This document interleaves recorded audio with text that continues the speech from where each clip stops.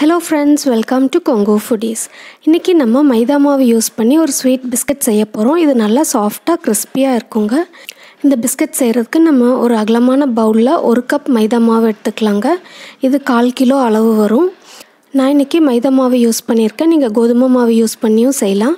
நம்ம எந்த கப்பில் மைதா மாவு எடுத்தோமோ அதில் 1/2 கப் சர்க்கரை பொடி பண்ணி எடுத்துருக்கேங்க. மிக்சியில் பொடி பண்ணி எடுத்துக்கலாம்.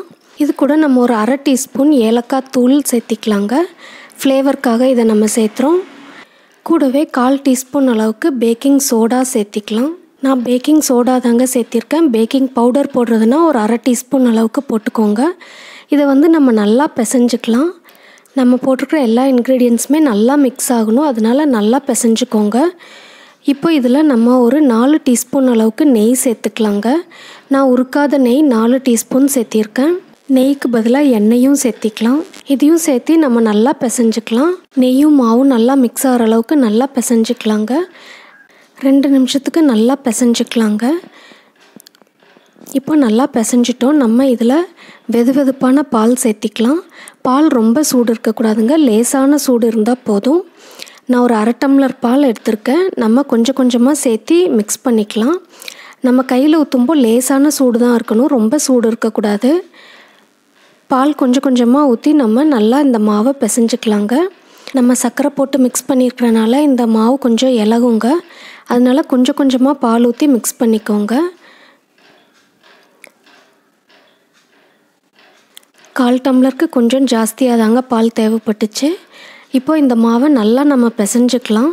ஒரு 5 நிமிஷத்துக்கு கண்டினியூஸாக பிசைஞ்சிக்கலாங்க. நல்லா சாஃப்டாக இருக்கணும். அதே சமயம் கொஞ்சம் கெட்டியாகவும் இருக்கணுங்க. நம்ம பூரி மாவுக்கு பிசைகிற அளவுக்கு கெட்டியாக இருக்கணும். இப்போ நான் ஒரு 5 மினிட்ஸ் பிசைஞ்சிட்டேன். பாத்திரத்தில் கையில் இருக்கிற மாவு எல்லாமே விடுபட்டுருச்சு. இப்போ நம்ம இதை மூடி போட்டு க்ளோஸ் பண்ணி ஒரு 10 மினிட்ஸ்க்கு ஊற விட்டுடலாங்க. இப்போ 10 மினிட்ஸ் ஆயிடுச்சு. மாவு நல்லா ஊறிடுச்சு. இதில் ஒரு பாதி போர்ஷனை நம்ம எடுத்துக்கலாம். எடுத்து நம்ம சப்பாத்தி கட்டையில் வச்சு தேய்ச்சிக்கலாங்க.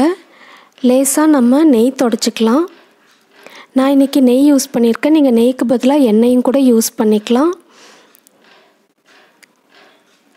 சப்பாத்தி கட்டையிலையும் நம்ம நெய் தொடச்சிக்கலாங்க. இப்போது இந்த மாவை நம்ம தேய்ச்சிடலாம். ரொம்ப தின்னாகவும் இல்லாமல் திக்காகவும் இல்லாமல் தேய்ச்சிக்கலாங்க. இந்த மாவை எடுத்து போடுறதுக்கு பதிலாக சப்பாத்தி கட்டையை அப்படியே திருப்பி நம்ம தேய்ச்சிக்கலாம். இப்போ ரொம்ப திக்காகவும் இல்லாமல் தின்னாகவும் இல்லாமல் நம்ம இந்த மாவை தேய்ச்சிட்டோம். இதை நம்ம கட் பண்ணிக்கலாங்க. நான் கட் பண்ணுறதுக்கு ஒரு மூடி எடுத்திருக்கேன். பிஸ்கட் கட்டர் இருந்தால் நீங்கள் பிஸ்கட் கட்டர் யூஸ் பண்ணியும் கட் பண்ணிக்கலாம். நீங்கள் விருப்பப்பட்ட எந்த ஷேப்பில் வேணாலுமே கட் பண்ணிக்கலாங்க. நான் இன்றைக்கி ரவுண்ட் ஷேப்பில் கட் பண்ணியிருக்கேன். இப்போ இந்த எக்ஸ்ட்ரா மாவையெல்லாம் எடுத்துடலாம். இந்த மாவை நம்ம அடுத்த லாட்டுக்கு யூஸ் பண்ணிக்கலாங்க. பிஸ்கட் இந்த திக்னஸில் இருக்கணுங்க. இப்போ நம்ம ஒரு கடாயை அடுப்பில் வச்சிடலாம். எண்ணெய் ஊற்றிக்கலாங்க. எண்ணெய் மீடியம் ஹீட் ஆனால் போதும், ரொம்ப சூடாக வேண்டியதில்லை. நம்ம ஒரு சின்ன பீஸ் மாவு போடும்போது அது கீழே நிற்காமல் மேலே ஃப்ளோட் ஆகி வரணும். இந்த ஸ்டேஜில் நம்ம பிஸ்கட்ஸை போட்டுடலாம். எண்ணெய் ரொம்ப சூடு கம்மியாக இருந்தாலுமே பிஸ்கட்ஸ் பிரிஞ்சு போயிடுங்க. கரெக்ட் ஹீட்டில் இருக்கணும். ரொம்ப சூடாக இருந்தாலுமே பிஸ்கட்ஸ் எல்லாம் கருகி போயிடும். பிஸ்கட்ஸை போட்டுட்டோங்க. போட்டுட்டு லோ டு மீடியம் ஃப்ளேம் வச்சா போதும். ஹை ஃப்ளேம் வேண்டாம். மீடியம் ஃப்ளேமை விட கொஞ்சம் கம்மியாகவே ஃப்ளேம் வச்சுக்கோங்க. வச்சுட்டு அந்த பிஸ்கட்ஸ் நல்லா ஃப்ளோட் ஆகி வரும்போது திருப்பினா போதும். அது வரை கை வைக்காதீங்க. இப்போ நம்ம திருப்பி போட்டுட்டோம். இப்போ பிஸ்கட்ஸ் 2 சைடுமே கோல்டன் ப்ரௌன் கலர் ஆகணும். அது வரை வேக விட்டுக்கோங்க. லோ ஃப்ளேம்லேயே வச்சு வேக விட்டுக்கோங்க. ஃப்ளேம் ஹையாக இருந்துச்சுன்னா வெளியில் நல்லா கலர் வந்துடுங்க. உள்ளே மாவு மாவாக இருக்கும். 2 சைட்ஸுமே நல்லா கோல்டன் ப்ரௌன் கலர் வர வர வேக விட்டுக்கலாங்க.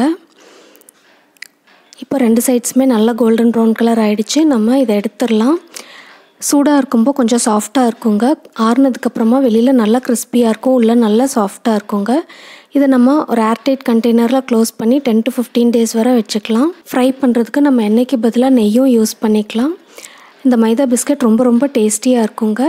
10 நிமிஷத்தில் செஞ்சிடலாம். வீட்டில் இருக்கிற காமன் இன்க்ரீடியன்ட்ஸ் யூஸ் பண்ணி தான் செஞ்சுருக்கோம். நல்ல டேஸ்டியாக இருக்குங்க. இதை செஞ்சு பாருங்கள். செஞ்சு பார்த்துட்டு உங்களோட சஜஷன்ஸ் சொல்லுங்கள். உங்களுக்கு இந்த வீடியோ பிடிச்சிருந்துச்சுன்னா லைக் பண்ணுங்கள், ஷேர் பண்ணுங்கள், கமெண்ட் பண்ணுங்கள். மறக்காமல் கொங்கு ஃபுடீஸ்க்கு சப்ஸ்கிரைப் பண்ணுங்கள். கூடவே பக்கத்தில் இருக்க பெல் ஐக்கானையும் ப்ரெஸ் பண்ணுங்கள். உடனுக்குடன் நோட்டிஃபிகேஷன்ஸ் கிடைக்கும். தேங்க்யூ.